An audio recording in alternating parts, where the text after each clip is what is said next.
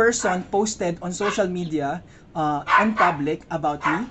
So, Andres, this is what the person said. Hindi ko na lang papakita yung pangalan, pero you can read it, diba? Here I am where the movie started, facing at a photo they've taken, space tree flying through the skies and petals. What's up everyone? Welcome. Ay mo yan. 1, 2, 3, go. What's up everyone? Welcome back to the channel. It's me, Andres. And it's me, Andrew, and we are the Petal Chasers.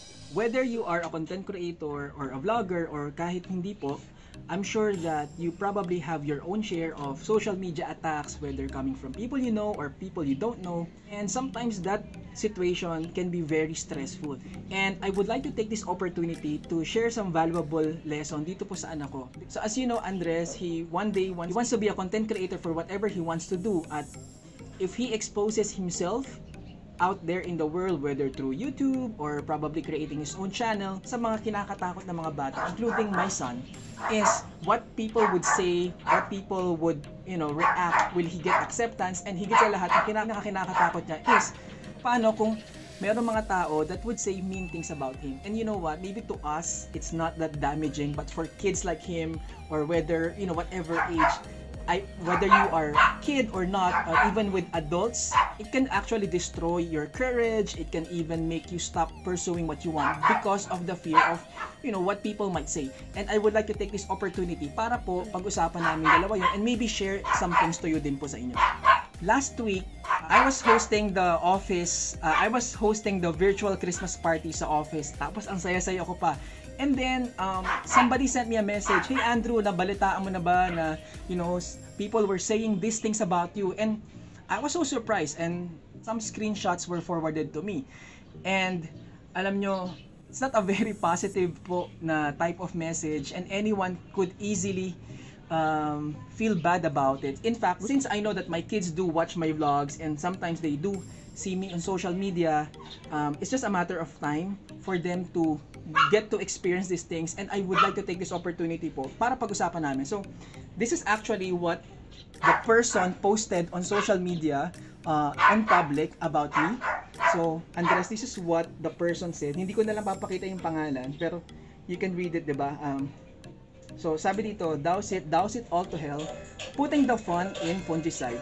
Para nagtitimpla lang ng kape pero wala kang tubig, tapos iinumin mo konting tubig, espresso style. And then there's a banner that says, "When you have too much time on your hands but don't have time to read the label." Ano masasabi mo? That's mean. Yeah. I think, Why would someone say that? Yes, Well, if you expose yourself sa social media, you can expect that you can meet different types of personalities. Okay? Now, I'm not a very sensitive person. Sanay ako sa mga masasakit na salita, and sanay ako sa mga mean people. But, I usually don't pay attention, and I don't really like debating with people. But the only reason why I am responding right now in my channel, because it's my name posted there, it's my channel that was shared, and of course, it was one of my videos po na pinag-uusapan. Now, meron lang po akong gustong i-address because that post was specifically talking about one of my tutorials, which is about the FOF method, o yung paglagay ng furadan, osmocote, and folicar sa potting mix. People reacted to that, and a lot of people, got scared of using folicar. Pero a few things po na gusto ko lang i-address sa video na to.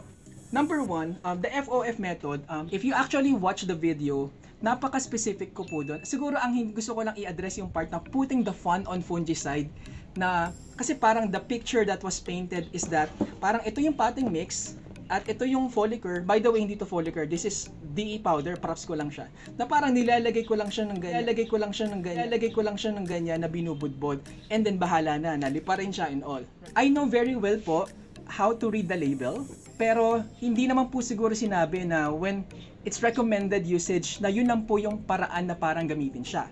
In fact, di ba, ginagamit naman, marami sa inyo, widely accepted yung hydrogen peroxide, but there's nothing on the label that says use it for plants. Yung cinnamon, walang kumokontra on how to use it sa halaman. The last time I checked the label, sabi doon, it's used for cooking and baking. So, about the label thing, I have read it, It's just that, not because yun lang po yung sinulat, yun lang po yung paggagamitan.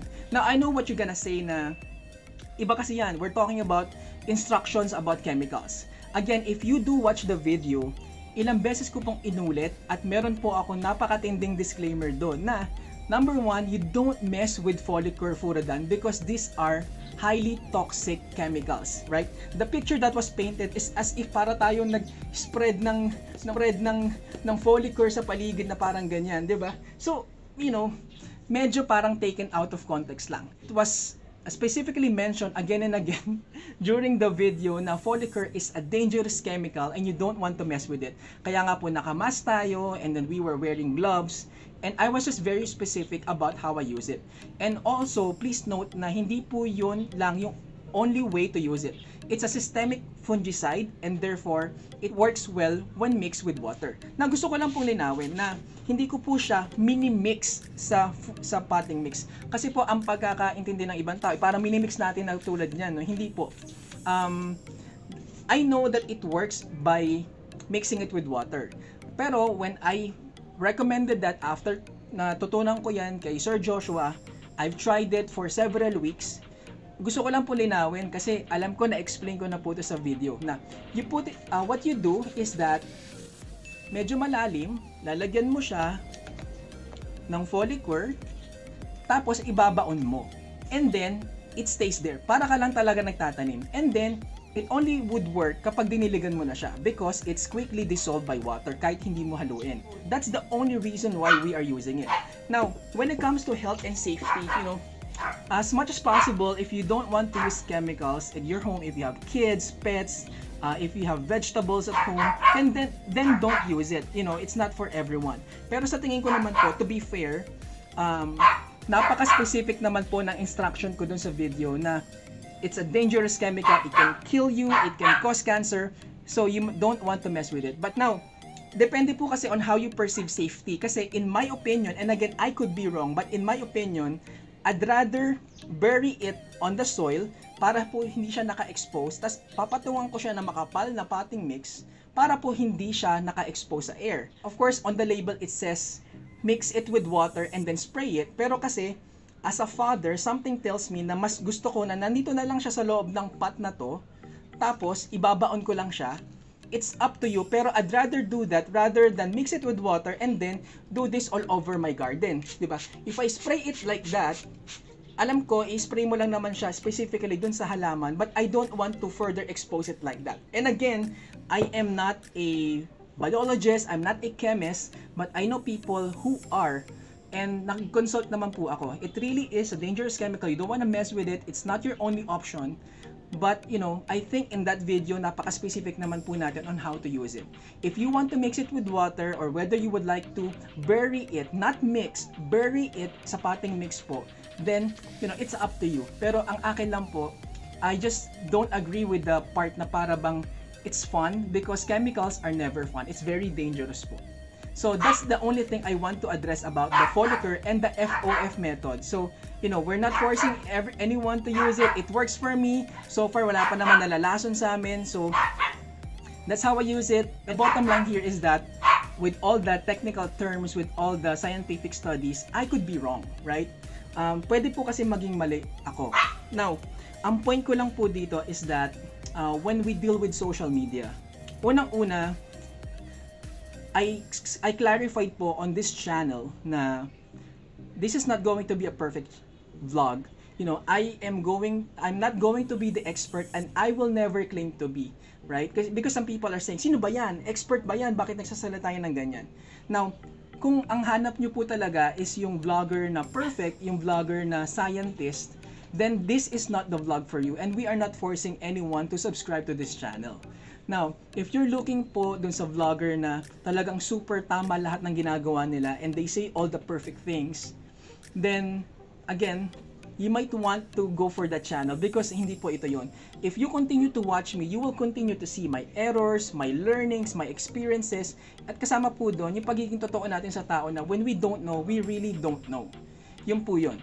And, ang gusto ko lang din pong linawin is that if the intention of the people is to save the humanity from health hazard, someone could have just sent me a message. Public naman po yung video and all.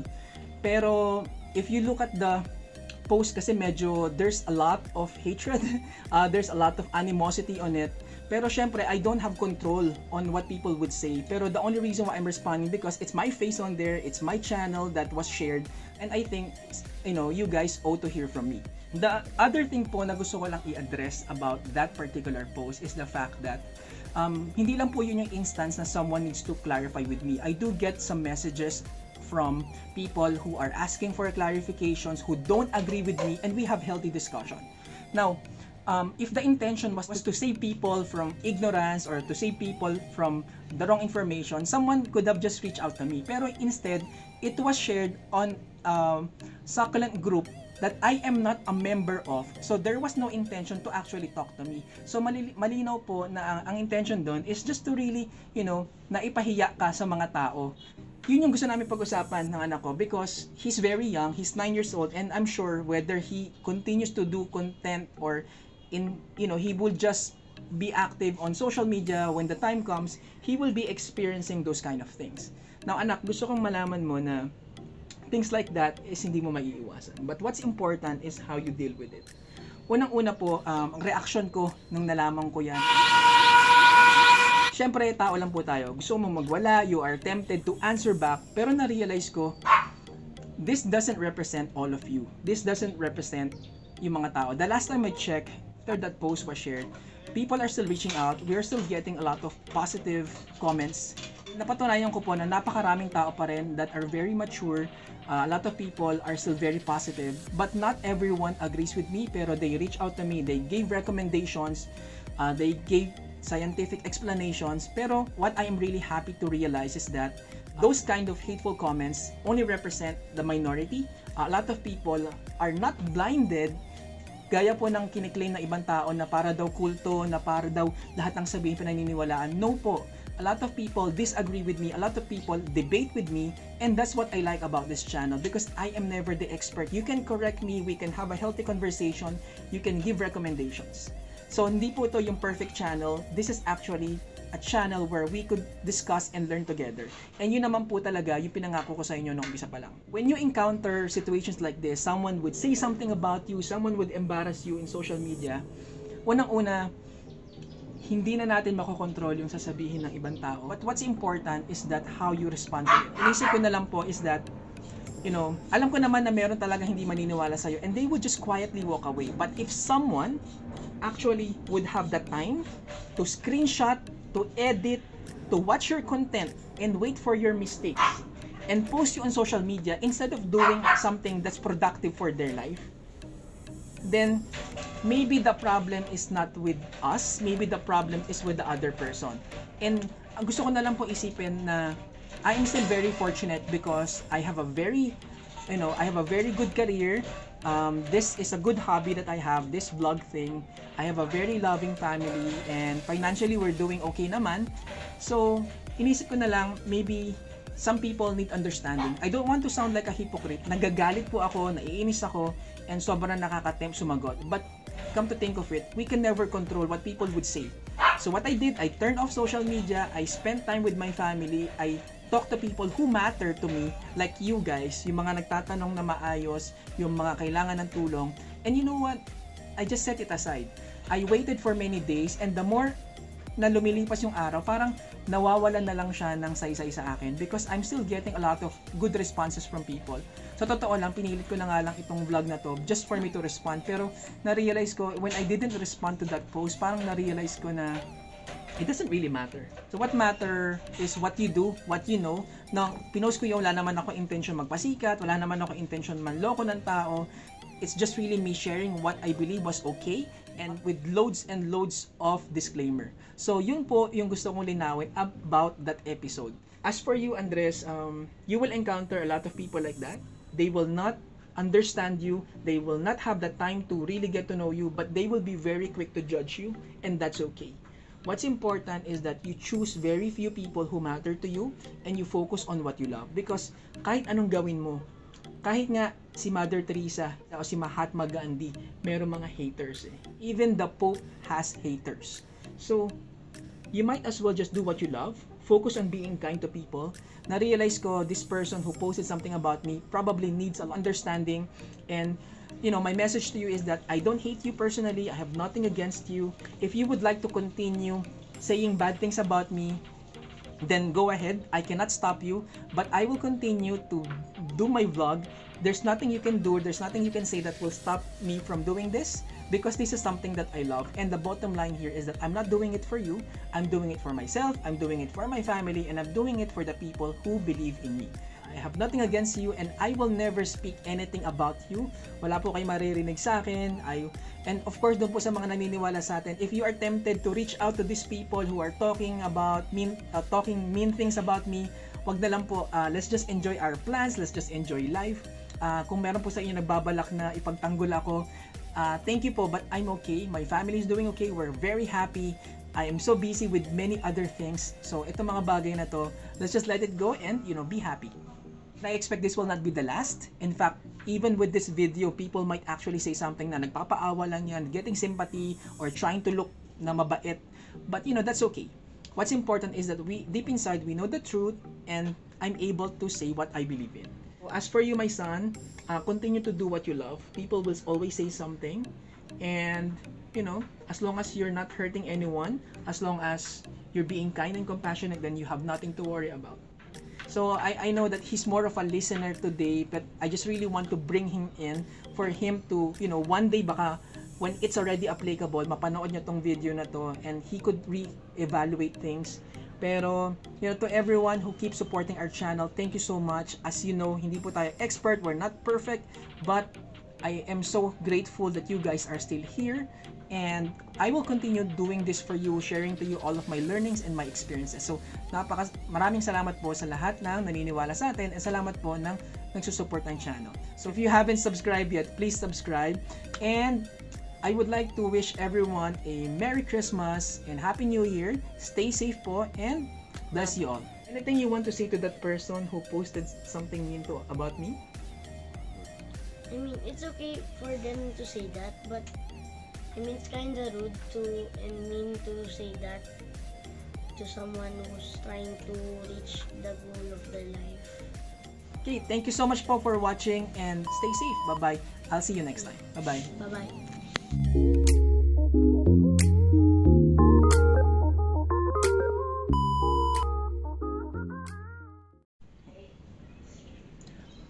One, two, three, go. What's up, everyone? Welcome back to 1, 2, 3, go.